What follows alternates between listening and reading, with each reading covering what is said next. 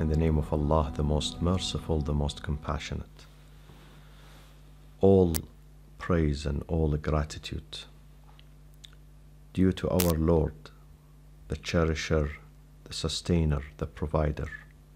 May His peace and blessings be upon all of His messengers and prophets that He sent to guide us and enlighten us. In particular, the seal of the messengers, Muhammad sallallahu alayhi wa alihi wasallam. May the peace of the Lord be upon him and his progeny and his family, and upon his righteous companions, and upon you, my dear brothers and sisters. Assalamu alaikum wa rahmatullahi wa barakatuh. Allah subhanahu wa ta'ala states in the 3rd chapter in the Holy Quran, Surah Al-Imran, أعوذ بالله من الشيطان الرجيم بسم الله الرحمن الرحيم واعتصموا بحبل الله جميعا ولا تفرقوا واذكروا نعمة الله عليكم إذ كنتم أعداء فألف بين قلوبكم فأصبحتم بنعمته إخوانا وكنتم على شفا حفرة من النار فأنقذكم منها كذلك يبين الله لكم آياته لعلكم تهتدون. صدق الله العلي العظيم. We are embarking on the second series, or the second part of inquiries about Shia Islam, where we intend to explain and to unfold some of the mysteries, and also to clarify some of the misconceptions that surrounds the school of Ahl al-Bayt, the school of the Prophet, peace be upon him, and his family, his progeny. The Shia Muslim school of thought. Despite the rhetoric, the negative rhetoric, and the negative stereotyping that goes on against the followers of Ahl al-Bayt worldwide, we see there is a huge success, and Shia Islam is making successful strides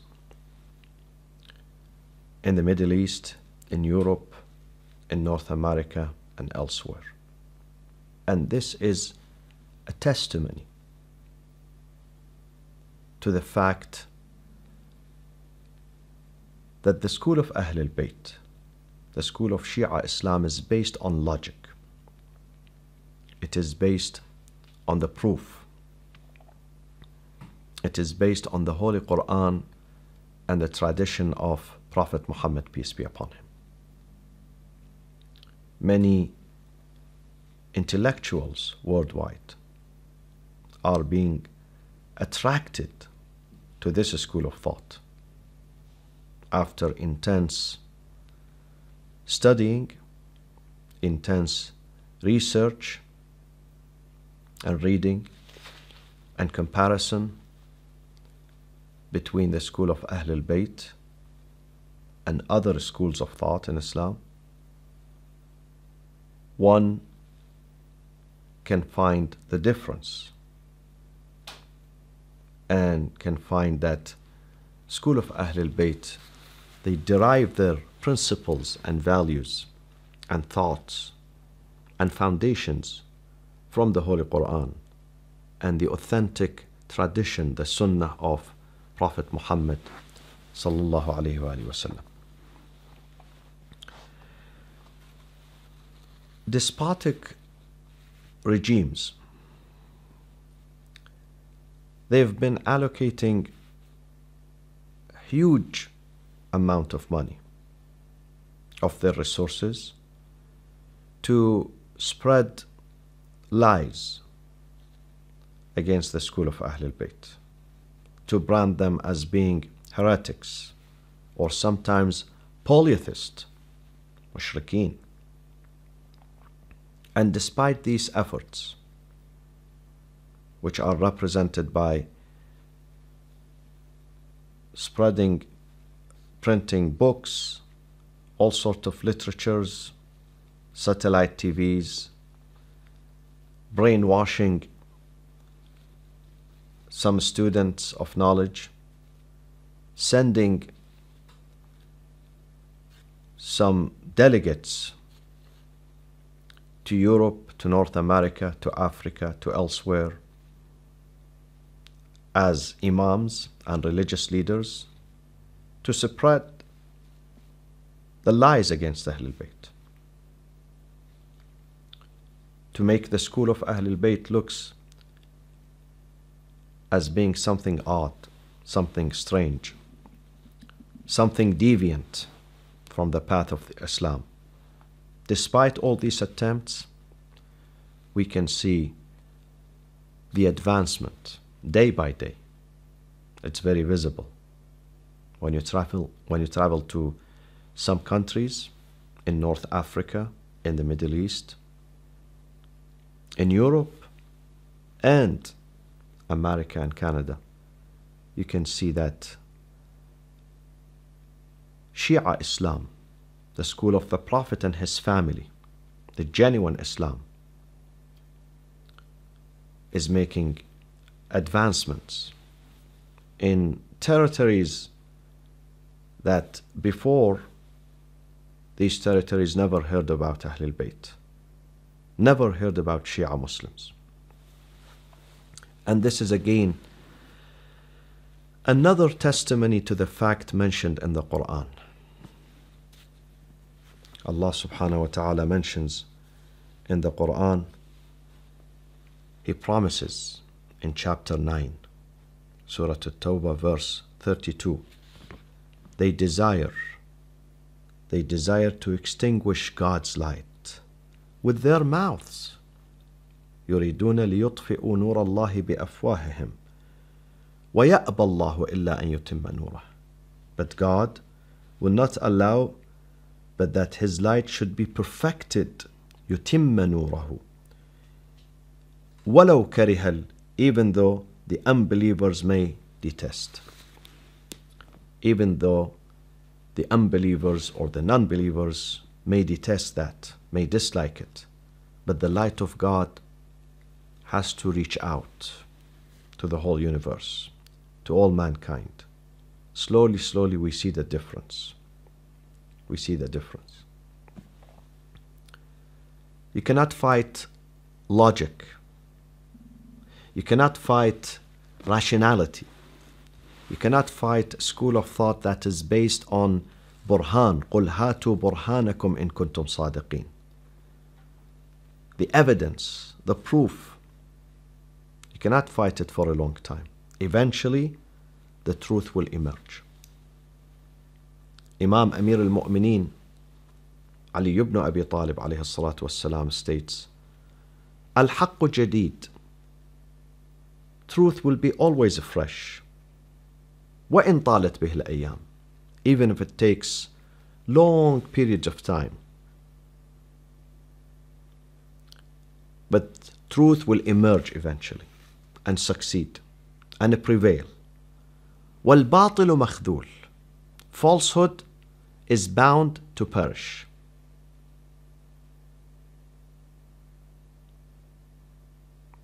Is bound to perish.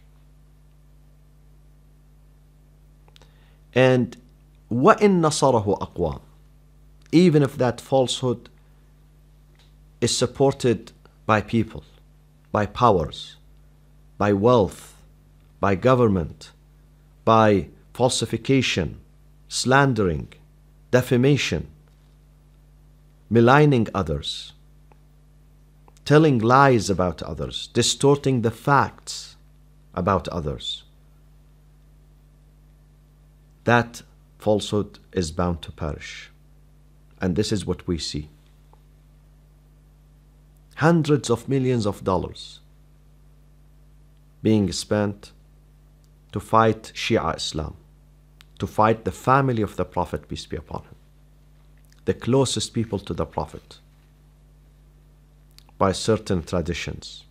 I don't want to name them. Many of you are aware of them.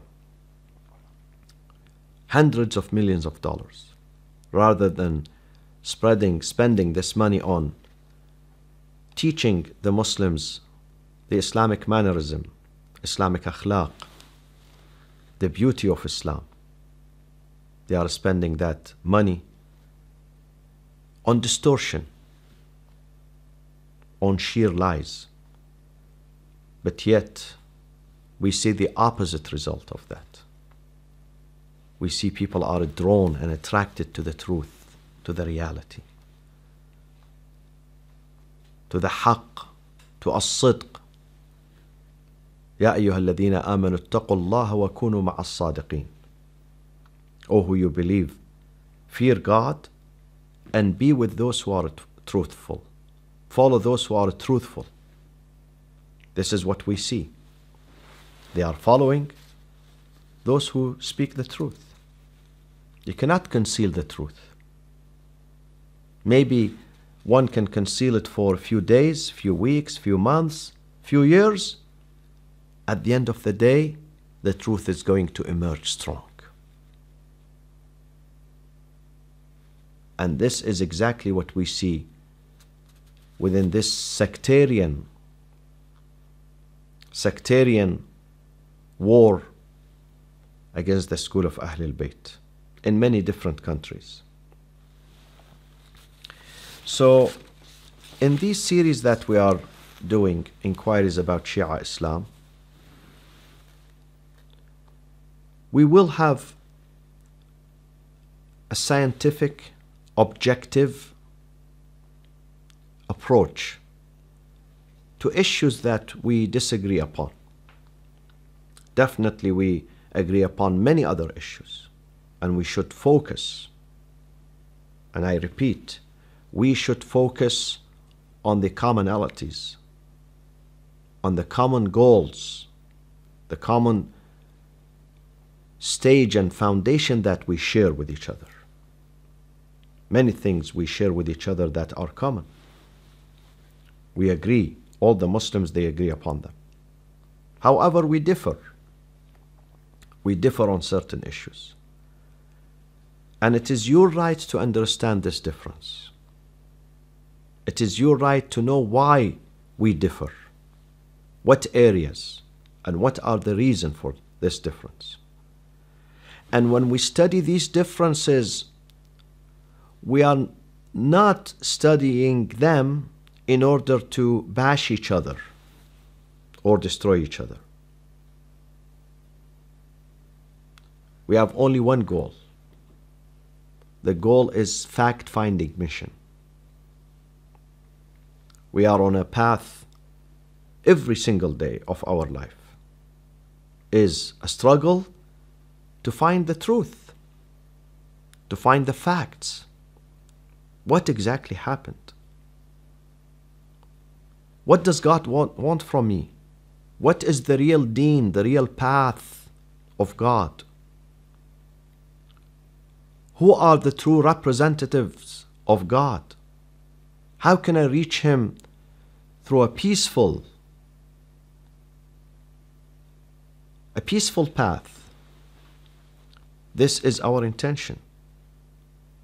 We struggle to reach that path through dialogue, through research, not through negative stereotyping, not through Shia phobia or Sunni phobia or Islamophobia, but through a scientific method and approach. ولا تقف ما ليس لك به علم إن السمع والبصر والفؤاد كل أولئك كان عنه مسؤولا. Never utter anything without knowledge, because you will be held accountable. إن السمع, the hearing, والبصر, the vision, and the brain, the mind, والفؤاد كل أولئك, all these are responsible before God. It's a big responsibility. Therefore, we did the first series, or the first part of inquiries about Shia Islam last year in Ramadan of 1434 Hijri, and this is the second part. And as I mentioned earlier, my goal, my intention is to present the school of Ahlul Bayt, the school of Shia Islam, based on logic, based on the Holy Quran, based on the evidence from the Sunnah, the tradition of Prophet Muhammad sallallahu alaihi wasallam. And I mostly use in my research the references that belong to our Sunni brothers from their own tradition. And my goal of this series is to promote understanding, promote intra-faith dialogue between Shia Islam and Sunni Islam, is to promote respect, is to encourage the spirit of research, intellectual research, religious research that is based on logic and rationality, that is based on reason, not sheer emotions. We intend to get closer to each other. Our intention is not to fight. Our intention is to work together and live together in peace and try to understand each other. And therefore, I think we have a long way ahead of us, a long way of struggle. I invite the intellectuals in both the traditions, the ulama, the scholars, the seminaries, the universities, academicians, religious leaders, imams, the influentials, even the politicians, to try to get close to each other, to put enmity and hostilities, degrading each other, to put it aside and resort to logic, resort to the bayan, al-hikmah wal-maw'idat al-hasana, to wisdom, good admonishing, good statements, especially in Europe and in America. We don't have any political pressure here from any government. We don't live under tyranny or oppression, so we have more freedom here to reach out to each other. Let's stay away from prejudice, from bias, from slandering each other, from bashing each other, calling each other names. That would not help us. That will exacerbate the hatred and the division and the bloodshed among the Muslims. God would not be happy about that. Prophet Muhammad sallallahu alaihi wasallam would not be happy about that. The good Sahaba of the Prophet would not be happy about that. Ahlul Bayt, the family of the Prophet, would not be happy about that. وَاعْتَصِمُوا بِحَبْلِ اللَّهِ جَمِيعًا وَلَا تَفَرَّقُوا. Do not divide each other. Do not shatter your unity. Resort to harmony, resort to respect, resort to freedom. This is the way, this is the peaceful way. We can be strong. Today, Islam is suffering. We have internal bleeding within the Muslim Ummah, the Muslim community worldwide. We have suspicion between the Muslims. We have hatred between the Muslims. We have to change it. And we can only change it through an open, an honest, an objective, a constructive dialogue, promoting understanding and love and respect between the followers of the Islamic faith, the followers of La ilaha illallah Muhammadun Rasulullah. Thank you. Wassalamu alaikum wa rahmatullahi wa barakatuh.